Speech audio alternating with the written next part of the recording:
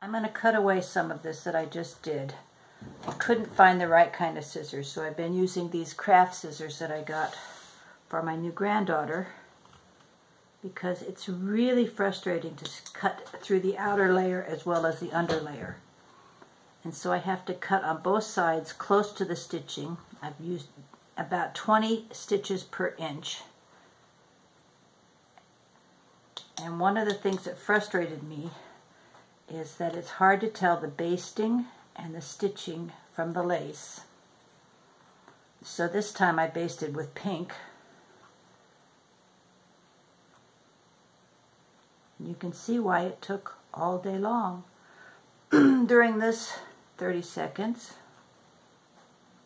I haven't got 1 inch trimmed. So we just keep trimming carefully until all of the excess is trimmed off on both sides, front and back. And because lace doesn't have any warp, and because this is a knitted lace, once I get it done, we really can't see where the seams are.